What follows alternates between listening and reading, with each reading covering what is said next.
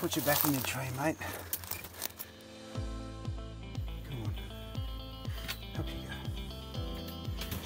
go. Long life. Long life, mate.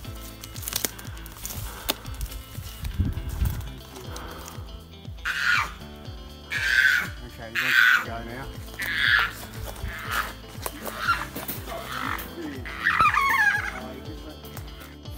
We have a taxidermy koala with fresh koala fur up a tree. I'm going to show you what Taylor does when she responds to the live animal or the fur up a tree. Taylor.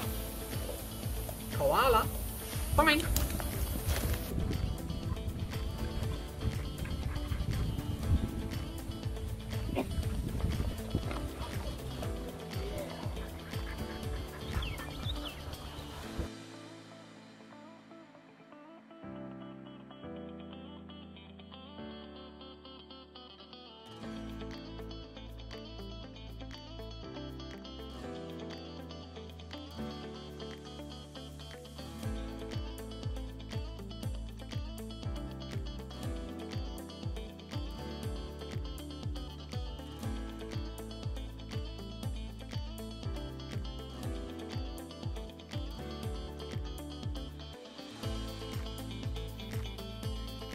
There's my little sitting superstar.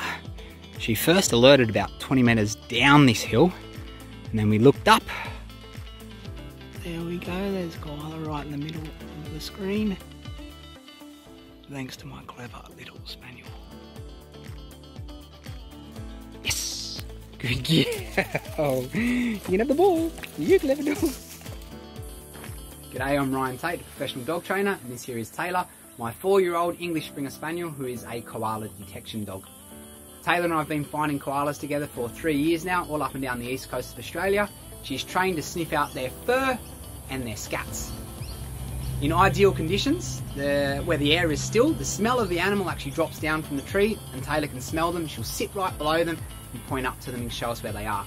In high wind conditions or in difficult conditions, she's also trained to find their scats. And when she finds fresh scats, we can let the expert koala spotters know where the scats are and they will scan the canopy and usually find the animal. To date on the fire grounds, Taylor has been responsible for locating 8 animals. Some of them have gone into the koala hospital here in Port Macquarie for treatment and ongoing care. Others have deemed to be safe, fit and in good areas. Over her lifetime, she's found over 50 koalas and literally thousands of poos. Taylor is also trained to find quolls, foxes, cats and rats and rabbits. She knows, based on some verbal cues that I give her, as well as what equipment I bring and who I'm working with, what we're searching for. That means she is able to ignore foxes when we're looking for koalas, and vice versa with a variety of other animals. She comes from a litter of professional detection dogs. Every dog in her litter are now working around Australia conserving animals.